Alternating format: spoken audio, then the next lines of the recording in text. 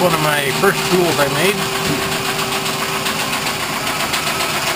Now, move this lever back.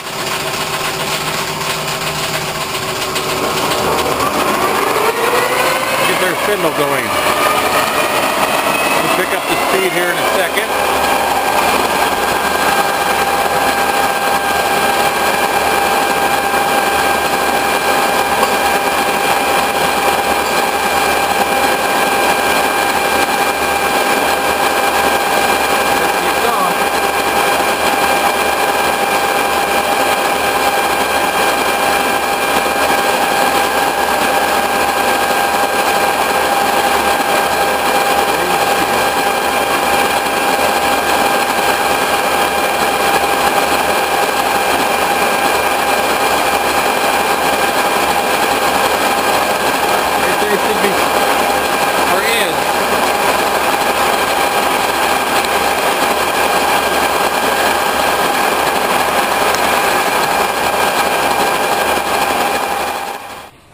Okay, I'll show you what I did. This, I think, is pretty well centered. Run that center out there. I think that's pretty centered. I should be, anyway. With my center finding device there. And I'll show you what else I did. I set up a dial indicator here. And I knew how many thousandths I had to go, so I zeroed this off.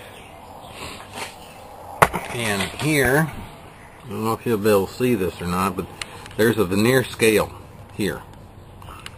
And then on the crank handle, it's 250 thousandths per rev.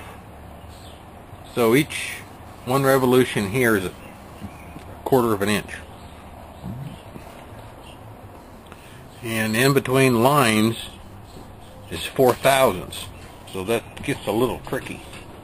So I did it this way with my dial indicator here, so I knew what I was doing for sure, and then I could double check with my vernier caliper or my vernier scale on this side to get me centered to the table with the spindle. We're going to do is the shaft that we're going to mount on here, and I do have the table zeroed down to 90 degrees here also, so we're going to have to mount a shaft in here and do some turning on the outside of the shaft. It's my plan anyway.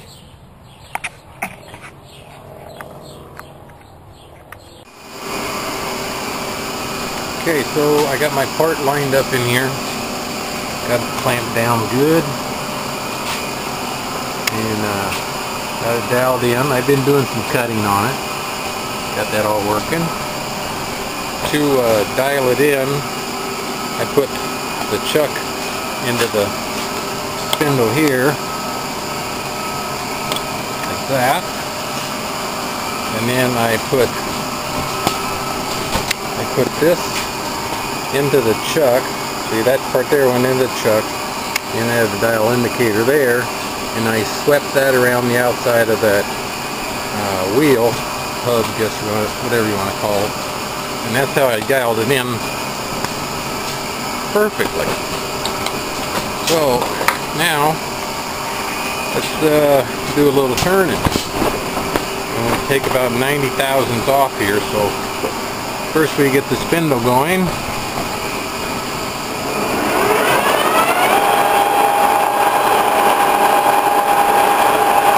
Turn on the feed,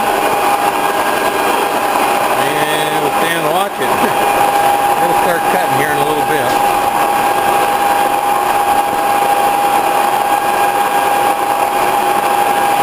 We have a really windy day here, so there might be some extra noise in here. Should be starting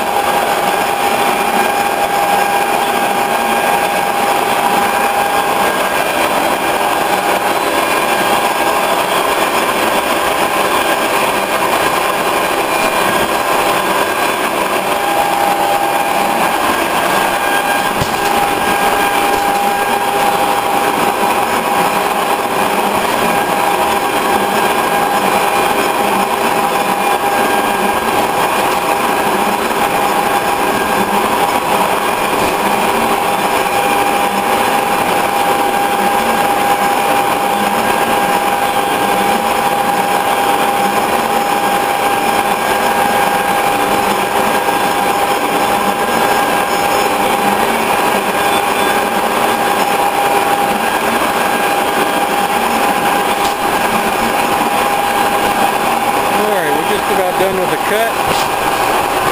Okay, there we're done. Now we're going to stop our feed. And we'll stop the spindle.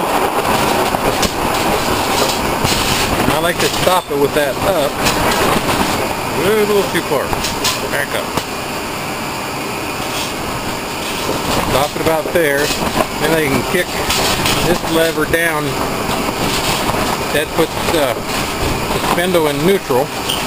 I turn the drive back on. Now we can wrap it out of there. And we're ready to set up and make another cut. Thanks for watching.